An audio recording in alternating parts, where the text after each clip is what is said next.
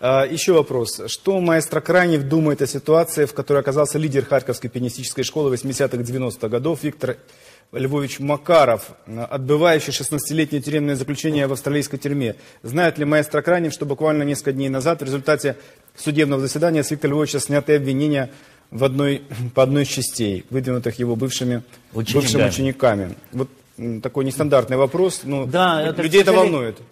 Людей это волнует, потому что это должно волновать. Виктор Львович Макаров с вами был во многих конкурсах. Очень, это он был харьковская гордость. До 4-го конкурса. Он был рядом с Валерием Николаевичем, возглавлявшим эту всю идею и очень жадно относящимся в хорошем смысле этого слова к этому конкурсу. И я видел его отношение к его ученикам. Я не почувствовал ничего. Я вообще-то не очень разбираюсь в этих вопросах.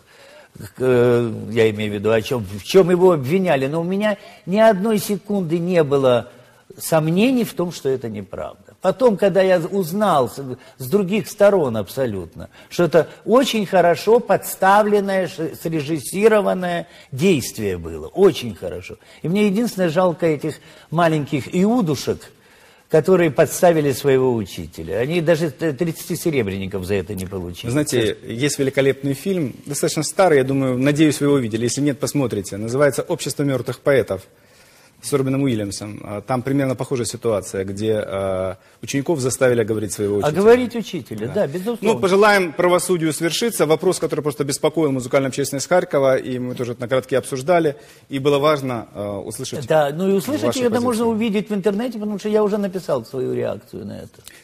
Пусть правосудие свершится и победит справедливость. Да, это безусловно. Ну, Владимир Всеволодович, у нас передача очень маленькая. И мы, очевидно, не скажем и не обсудим все, что захотели сразу. Есть мнение, что мы еще встретимся как-нибудь или на открытии филармонии, или на следующем конкурсе, может так? Ну, на следующем конкурсе обязательно. Я надеюсь, что мы все будем живы и здоровы. И обязательно. Ну, если вы шли по жизни вместе с Шопеном и Прокофьевым, то нам немного не хватает Прокофьева для завершения. Ой, нет, не Никогда, надо. Этот рояль живет еле-еле. Я уже чувствовал по Шопену, он еле-еле доживает.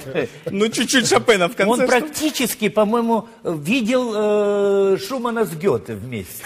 Он практически в Лейпциге, когда его делали, к ним заглядывали. Нет, не надо ничего, слава Богу. Ну, может быть, просто на уходящей волне. Ну, да.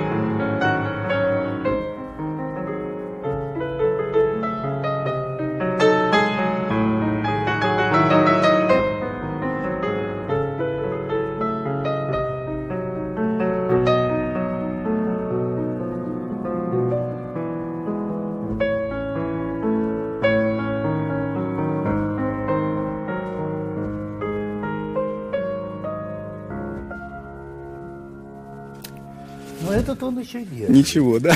Спасибо вам большое.